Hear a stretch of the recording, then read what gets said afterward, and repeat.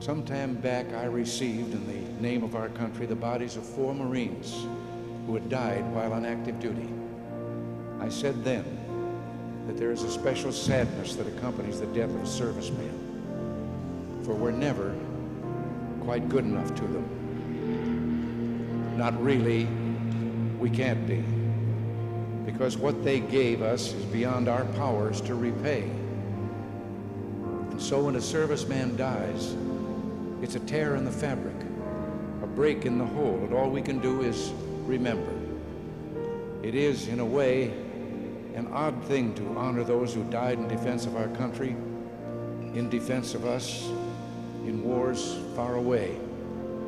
The imagination plays a trick.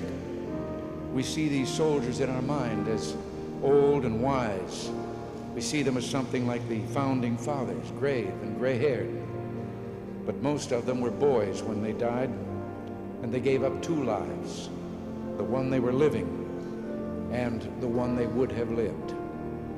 When they died, they gave up their chance to be husbands and fathers and grandfathers. They gave up their chance to be revered old men. They gave up everything for our country, for us. We owe them a debt we can never repay. All we can do is remember them and what they did and why they had to be brave for us.